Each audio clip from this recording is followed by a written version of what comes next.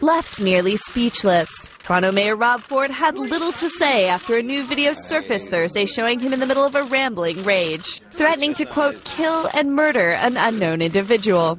All I can say is, again, I've made mistakes. All I can do is reassure the people that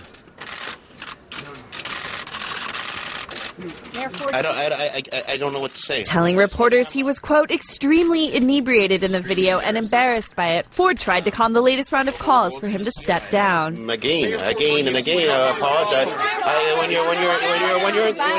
When you're in that state, I hope none of you have ever or will ever be in that state. It's been a whirlwind week for the mayor, who on Tuesday admitted to smoking crack in a so-called drunken stupor about a year ago. Many council members are calling the new video disturbing. We've been reaching out to the mayor in every way possible to urge him to take some time off, to step aside, to take a leave, to get some help. No matter how many people go to him and how many people talk to him, it is not working. I have unfettered access to the mayor's office.